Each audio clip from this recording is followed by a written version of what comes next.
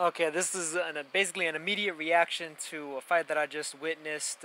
Was the quarterfinals between Lazaro Alvarez of Cuba and Carlos Balderas Jr. of the United States, and this is basically the only the fourth bad decision that I've seen all of these Olympics. I thought that Carlos Balderas clearly controlled the first round.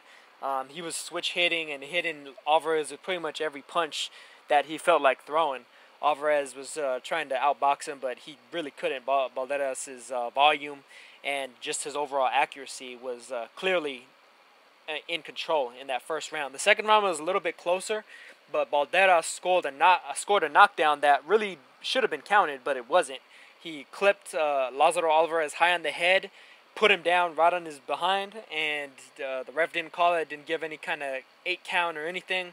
And the judges, for somehow, some way, they found both of the first 2 rounds to give to Lazaro Alvarez. The only round that I actually gave Alvarez was the third round, where he was able to keep Balderas at a distance. Neither of them really landed a whole hell of a lot of significance in that third round, but Alvarez was able to control the distance and the pace, so that pretty much won out for my card in terms of the fact that neither of them was able to really land with consistently cleanly.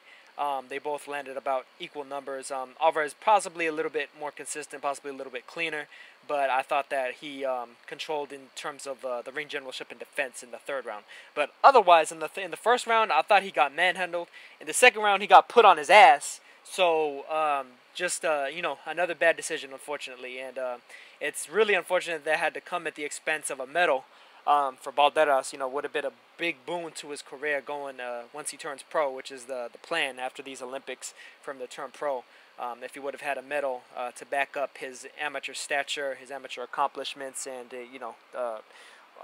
whoever happens to sign him as a pro, that would have been a nice something nice to hang your hang your head on, essentially. The same way that Nico Hernandez, who actually had just fought right before him, was able to with his bronze medal. In spite of the fact that he lost to Duzmatov in the semifinals. Unfortunately for Balderas, he's not even going to reach the semifinals because of bad judging. I don't know how all 3 judges gave both of the first 2 rounds to Alvarez, and I'm guessing they probably all gave the last round to him as well. I wasn't able to see the scorecard afterwards, but because I wanted to jump on recording this pretty much immediately.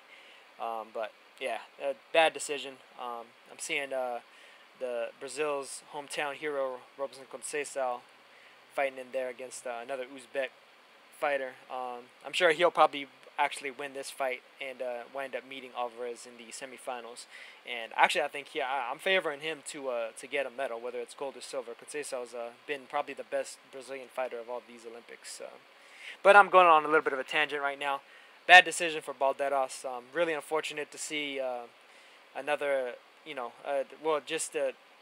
Another fighter get kind of robbed of what would have otherwise been some good glory for him, and get robbed of a medal. Unfortunately, that's one of those things that can't be taken away. When you win a medal, when you win an Olympic medal, that's something that can't be taken away from you.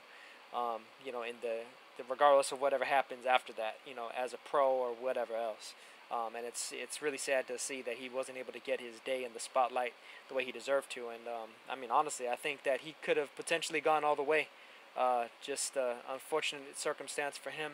But Balderas is going to be going pro soon. Hopefully, he has better luck in the pros, and just better luck with the judges and the whole nine. And hopefully, I don't have to make too many more of these videos, especially with some of the other divisions starting to get into the swing of things. The men's flyweights, the men's bantamweights, as well as the women's divisions, who all just started today. So that's it for this one, guys. I'll catch you on the next one. Peace.